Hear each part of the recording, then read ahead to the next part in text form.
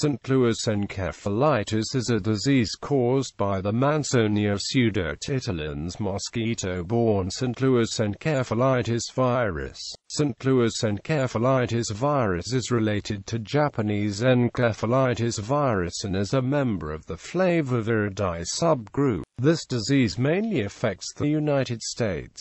Occasional cases have been reported from Canada and Mexico. History. The name of the virus goes back to 1933 when within 5 weeks in autumn an encephalitis epidemic of explosive proportions broke out in the vicinity of St. Louis, Missouri, and the neighboring St. Louis County. Over 1,000 cases were reported to the local health departments and the newly constituted National Institute of Health of the United States was appealed to for epidemiological and investigative expertise. The previously unknown virus that caused the epidemic was isolated by the NIH team first in monkeys and then in white mice. Life cycle. Mosquitoes from the genus Culex become infected by feeding on birds infected with the St. Louis encephalitis virus.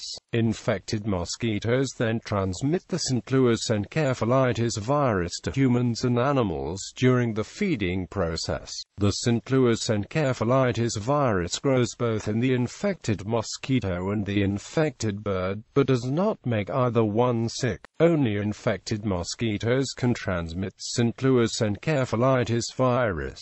Once a human has been infected with the virus, it is not transmissible from that individual to other humans. Presentation. The majority of infections result in mild illness, including fever and headache. When infection is more severe, the person may experience headache, high fever, neck stiffness, stupor, disorientation, coma, tremors, occasional convulsions and spastic paralysis. Fatality ranges from 3 to 30%.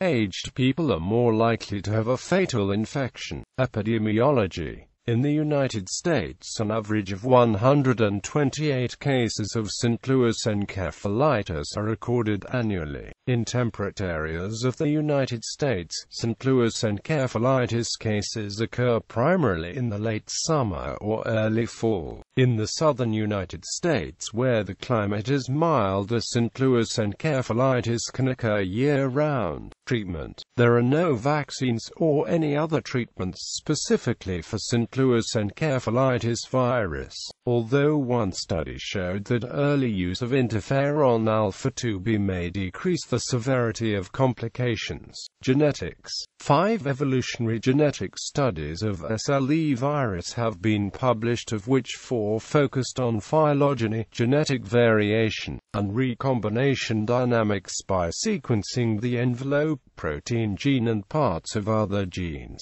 A recent evolutionary study based on 23 new full-opened reading frame sequences found that the North American strains belonged to a single clade. Strains were isolated at different points in time, which allowed for the estimation of divergence times of SLE virus clades and the overall evolutionary rate. Furthermore, this study found an increase in the effective population size of the SLE virus around the end of the 19th century that corresponds to the split of the latest North American clade, suggesting a northwards colonization of SLE virus in the Americas. Scans for natural selection showed that most codons of the SLE virus were evolving neutrally or under negative selection. Positive selection was statistically detected only at one single codon coding for amino acids belonging to the hypothesized N-linked glycosylation site of the envelope protein. Nevertheless, the latter can be due to selection in vitro rather than in vivo. In an independent study, 14 out of 106 examined envelope gene sequences were found not to contain a specific codon at position 156 coding for this glycosylation site. Another study estimated the evolutionary rate to be 4.1 times 10⁻⁴ substitutions. Cite the year. The virus seems to have evolved in northern Mexico and then spread northwards with migrating birds.